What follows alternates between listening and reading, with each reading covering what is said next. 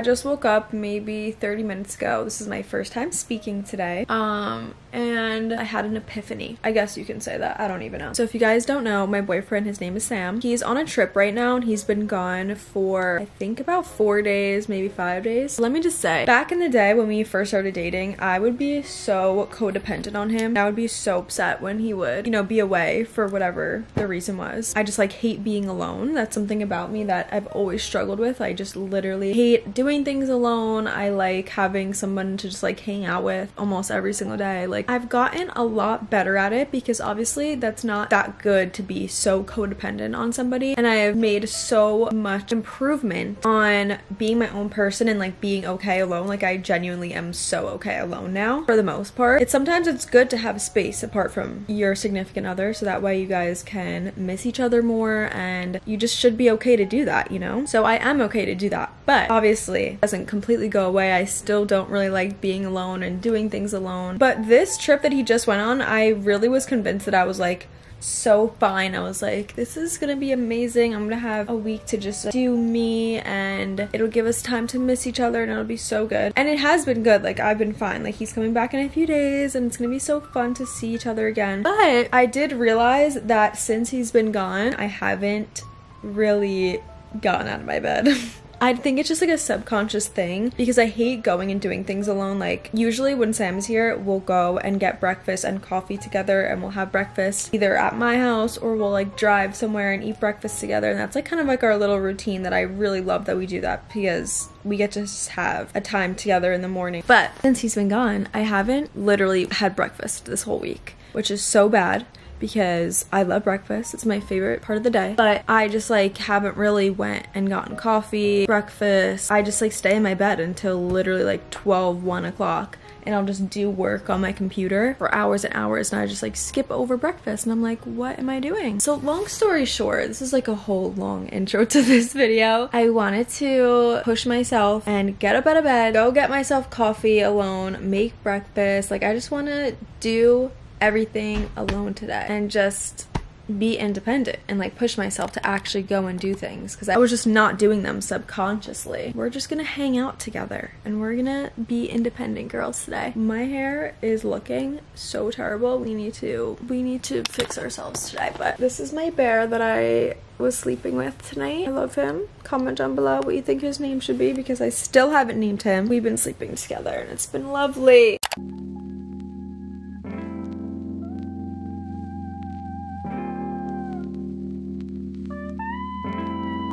What kind of made me start to realize that I still needed to work on being alone is when I saw this TikTok the other day. Essentially, the TikTok was a girl saying that she learned in therapy that when people have to fall asleep with like a TV show or something playing in the background while they fall asleep, basically means like when you hate being alone so much, you almost have to trick your brain into thinking that you're not alone so that you can fall asleep. And like I have always been like that ever since I was a little kid. I always have to fall asleep to a show playing. I love to put on just like a happy, feel-good show because it just brings me so much comfort, and then I can easily fall asleep.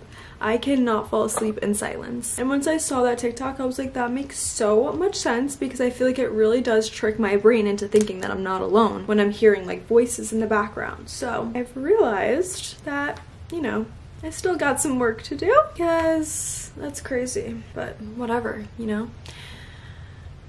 I love wearing this cozy robe in the morning, but then I just like never want to take it off. I'm gonna put on a really cozy matching set right now, so BRB. Okay guys, here's the little OOTD in this really comfy, thick matching set. These just make me feel unstoppable and I love them. So outfit of the day gets a thumbs up. I want to fill up my Yeti water bottle because I'm so thirsty, and then we'll be on our way to go get coffee and breakfast. Yay.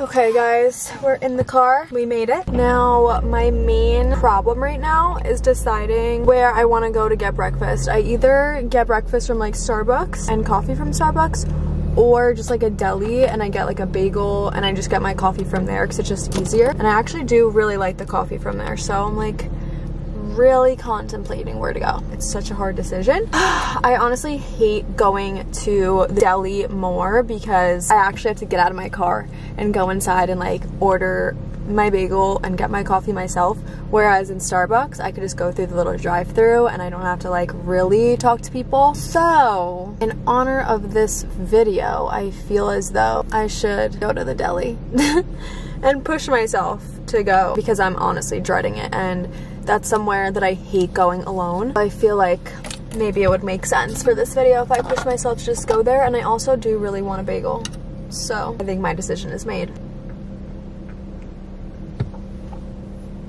Ever since I went to the Nessa Bauer concert, I've just been on a Nessa kick. Like, I just can't stop listening to her album. I have like a newfound appreciation for it because she was like amazing. So I've been loving it.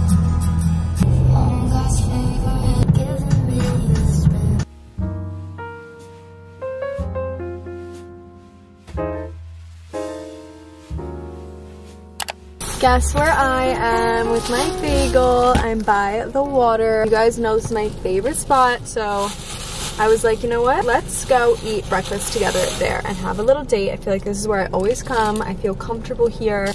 I don't know, just something about it. So I got my little bagel. I got an egg and cheese, and I would rate that deli experience a 10 out of 10. It really wasn't as bad as I was anticipating, and I feel like that happens to me all the time. I feel like I have anticipatory anxiety. I think that's the word, where you just like have anxiety about something leading up to it, even though you know you're gonna be fine once you go through with it. So every single time I prove myself wrong. It's the bagel. Look at her, she looks so good. And of course, my coffee. To continue on with the trend of doing things that make me anxious, that I hate doing by myself, I've been putting off calling my tax guy for so long. I don't even know why. All I have to do is make an appointment, and I just have been putting it off. And we are going to make the call right now together. Morning.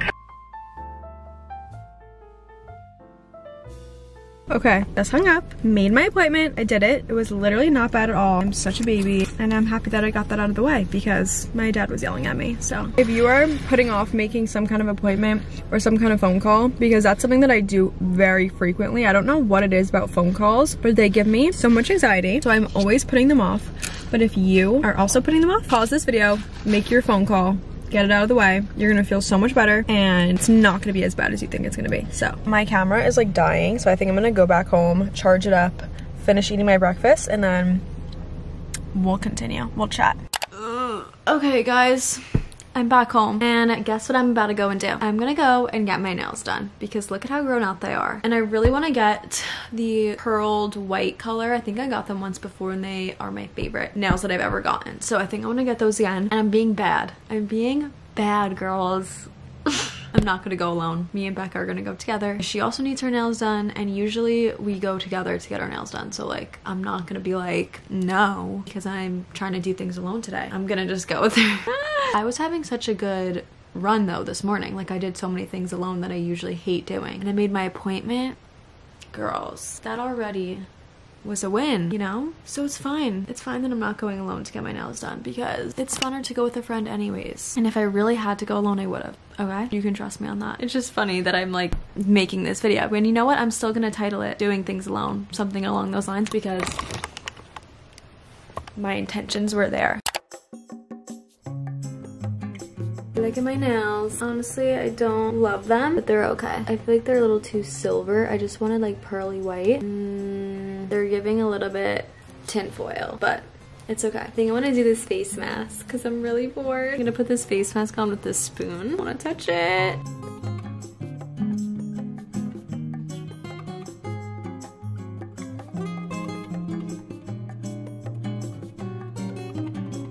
Back in the bathroom. I've left this face mask on for about 25 minutes. It's very dried up and like hard now. So I obviously need to take her off, but I don't know what else to do today, guys. I feel like the days are starting to get so repetitive. I just want it to be warm out already so that way we can start like the summer activities, you know? Because every day just feels like the same. If I don't have anything going on with like my friends or if I have no events to look forward to, every day just feels the same. Like I usually get my work done in the beginning of the day. So once like 5 o'clock hits, I'm like, what do I do with myself now? Like I try my best not to go on my phone anymore because my work is literally staring at a screen, whether it's my phone or my computer. Literally while I was getting my nails done, I was like answering emails, doing things on the back end on my phone. Now that I'm pretty much done with that stuff for today and I can relax, I'm kind of losing it because I'm like, what am I supposed to do from now and the rest of the night? Why am I getting a phone call? Not answering it. So that's kind of my situation now, and like I'm trying to find like,